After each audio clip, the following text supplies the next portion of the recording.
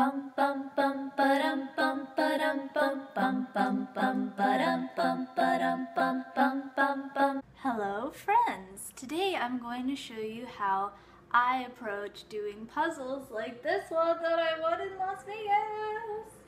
I guess the story of how I got this puzzle would not be complete without some of my friends who contributed tickets towards getting this particular prize. So instead of gambling away my money, I decided to spend it on this arcade in Excalibur. And there was this one game where you basically slam your hand down when you think that this little spinner is on the amount of tickets that you want, and the highest number was 500. I suddenly hit it and I got the 500, and that's probably why I got this puzzle. Also, all of this happened in like June, so it's been months of me waiting to get to Boston to open this puzzle. Anyway, I'm gonna stop hugging this puzzle and get around to opening it.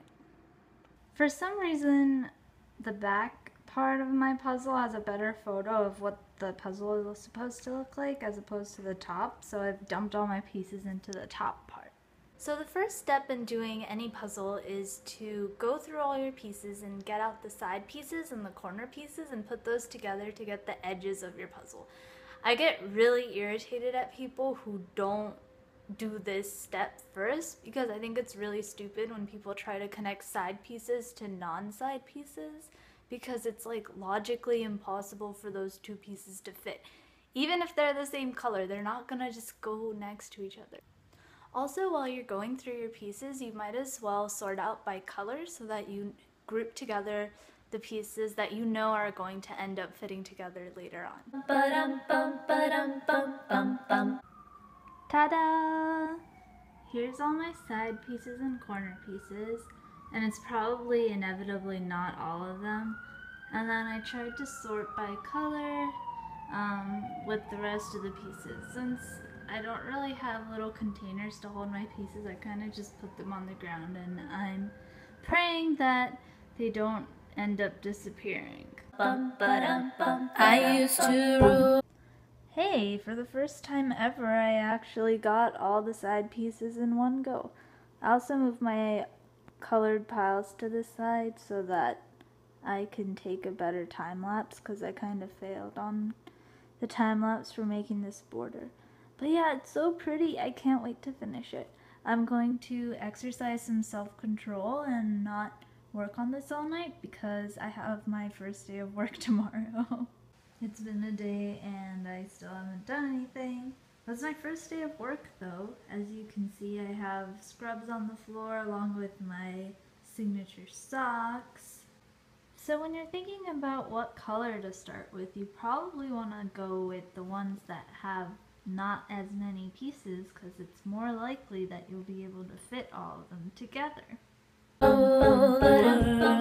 Seas would rise when I gave. Hello and welcome back to day 3 of me doing this puzzle. I'm showing like a lot of restraint here, so it's actually not done yet. Now in the morning I sleep alone.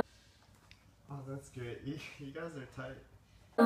Sweep the streets I used to know.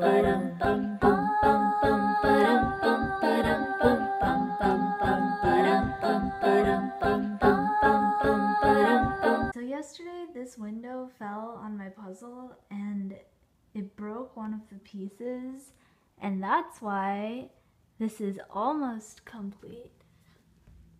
As you can see, this piece died, and I have no idea where the other piece, or the other part of this piece is. So, I guess I'll find it someday, maybe. It's really weird. I've looked all around for it, like under these things, and I have not seen it, so rip. Are there drawers in your lap too? Yeah, Oh yeah, beside the cell phone. Yeah. My socks are on the floor. Ooh.